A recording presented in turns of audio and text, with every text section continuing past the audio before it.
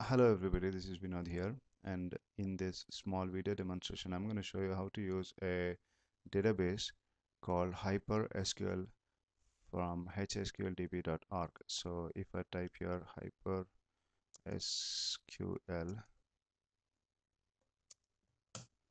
you can get the first one here, the hsqldb, and that takes you to HyperSQL, and you can download that file from here.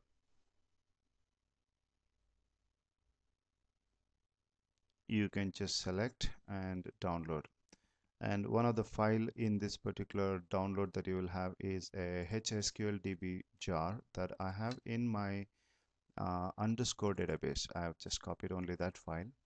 Alongside, I also have a script here which you can download from my website, which has a bunch of SQL commands that load some memory tables, some 8 of them, and have lots of records here, which can be accessed later from any Java application.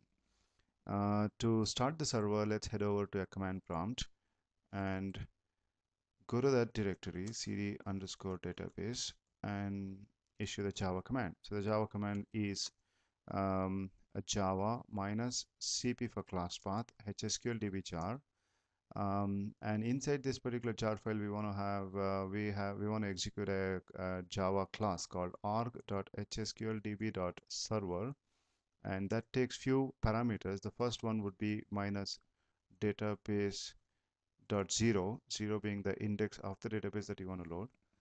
That's from this particular file nwind.script, and the alias name for that would be anything. I would prefer to give nwind itself. When I press enter, it starts the database and it gives me a message saying that I can press Ctrl C to shut it down at any point in time abruptly.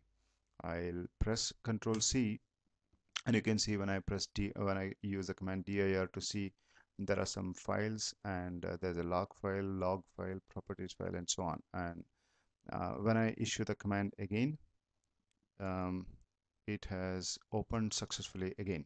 So all I have to do is to press Ctrl C once again to stop the same.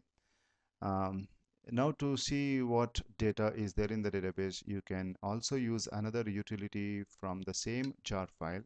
Let me go to command prompt again and go to the same directory and issue another Java command called java minus class path hsqldb jar.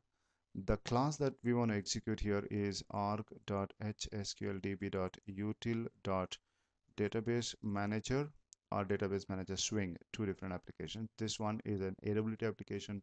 The other one for sure is a swing application. When I press enter, it will give me an AWT dialog box to enter the JDBC connectivity parameters, out of which the driver is taken properly.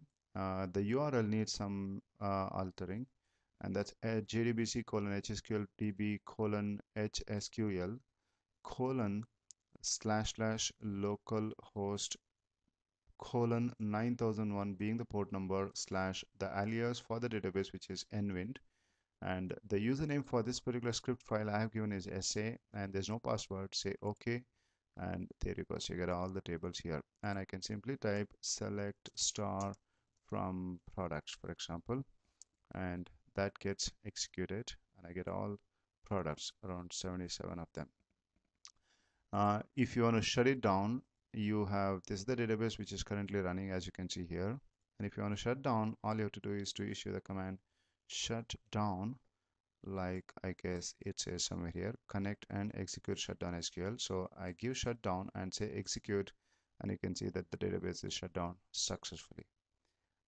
That's it. This is a very small video for learning how to use Hypersonic SQL database.